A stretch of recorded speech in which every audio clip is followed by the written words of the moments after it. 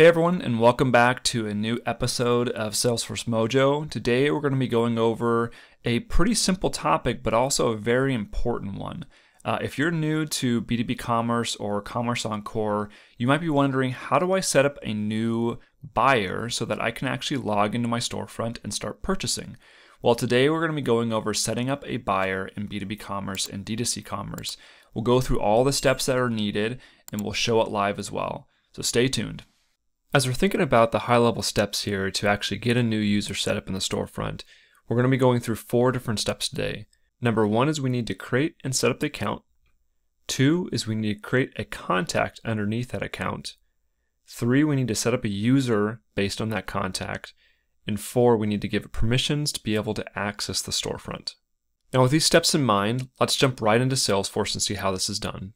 You can see we're in Salesforce now inside of our Commerce app. First thing we're going to do is navigate over to our Accounts object. Now you can find this by going into your drop-down, then clicking Accounts.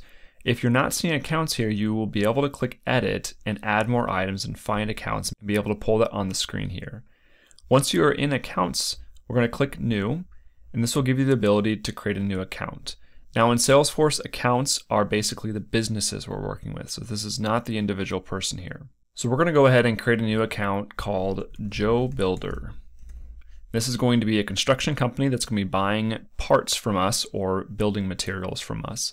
Now you can go ahead and fill out any of this information. We're going to keep it blank for the purposes of today, but you could fill in your standard and custom fields here.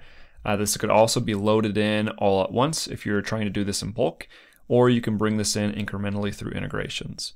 But once we have a new account called Joe Builder, we have set up the first portion of our setup step.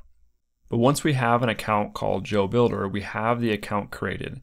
Now we need to finish setting up the account so that it actually is connected to our store. What you need to do here is go up into Edit Page, and you do need to be an admin to be able to do this.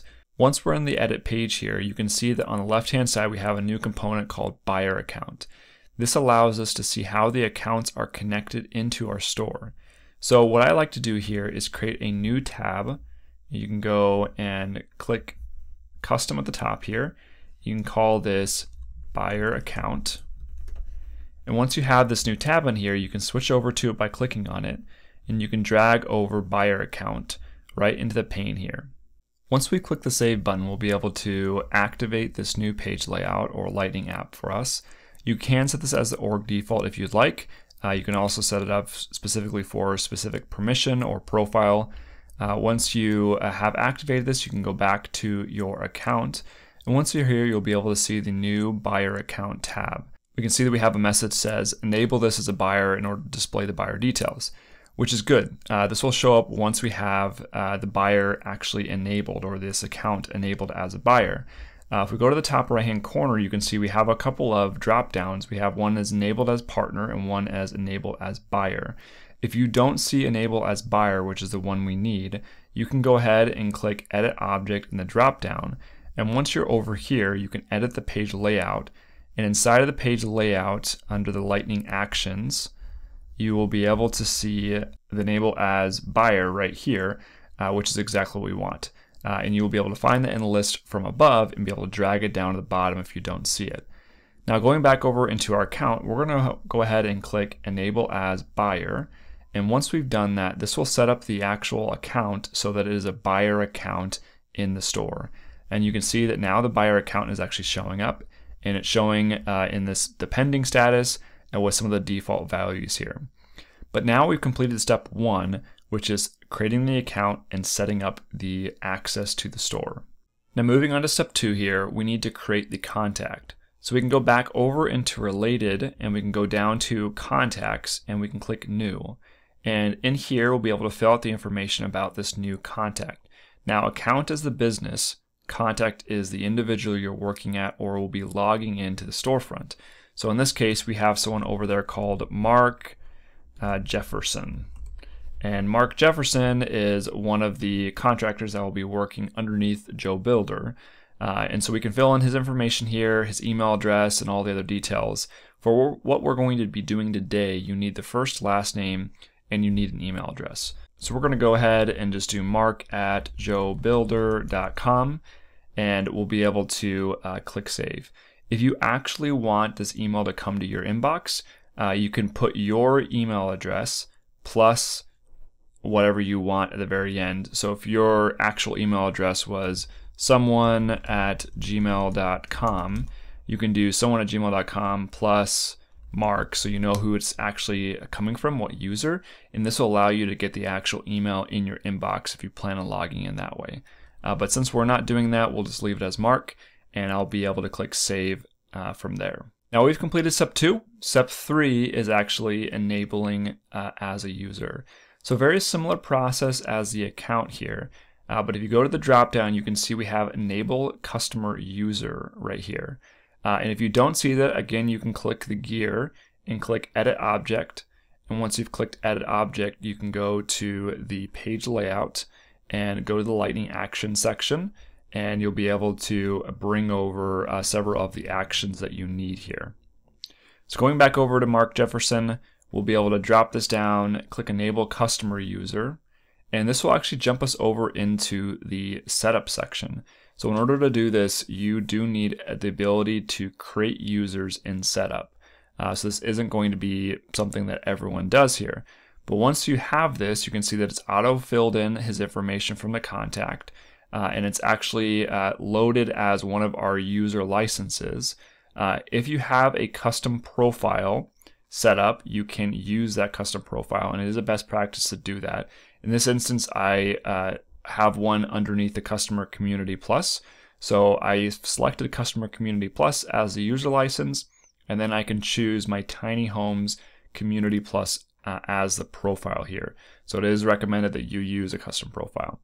Once we've done that, you can edit any of the information on here, but we'll click save. And you can see that it flashed up for a second here that a welcome email will be sent out to this individual. It actually won't until we enable them against the individual community or the store that they're going to be going against.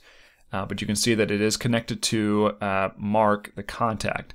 So that's a really key piece of information here. The contact and the user are connected and inseparable. Once we've done that, the next thing we need to do is we need to set up the permission sets for this individual. So you can see that we have 2 different permission sets we can choose from. We can choose from the buyer or the buyer manager. Now there's a little bit of difference here between the 2 of these. Buyer manager, one of the things you can do is log in as other people and purchase on behalf of them within the store, and also create new users. In most cases, you want to enable the buyer here. And once you've saved this, this will kick off the actual welcome and activation if you've set it up that way. So this is step 4 right here, the permissions. The other thing that I want to call out here is we're going to jump back over into our commerce app for a moment. You need to make sure that you have the permissions set up on the community side of this as well. So if we go back over into our storefront and click Experience Builder, and once Experience Builder loads, if we go over into administration here, we can go to members, and it's really important that you have your profile selected. And this profile is what ties this community user that we just saw to the store, so they can access it. So I may have misspoken just a little bit earlier, but when they get assigned to the profile, that's when they will get the activation email. And they should get an email in their inbox. The buyer permission set is actually what gives them not the ability to log in, but the ability to see all the commerce related aspects. So if you don't have this profile or the profile you plan on using selected over here, you can go to all in this list, and you can see all the customer community ones, the tiny home ones. In my instance, you'll be able to flip that over there and then click save, and then make sure you republish and you have everything activated, and then you'll be able to have your user access the storefront. Now the last thing we're going to cover here real quick is if we go into our new account, Joe Builder, and then we go to Mark Jefferson, now that we've set this person up correctly, we will be able to click Login to Experience as User. And you'll be able to click your storefront here. If you have multiple, it'll show a list like this. And once you've done that, it will automatically log you in as that user. So this is a really nice way to be able to log in as a user, test things without having to constantly log in to the actual user and have multiple emails remembered and passwords remembered. Thanks for watching, and hopefully this was a good overview of setting up a simple buyer in B2B and D2C commerce and all the pieces that you need to understand around accounts, contacts, users, and permissions. Thanks for watching.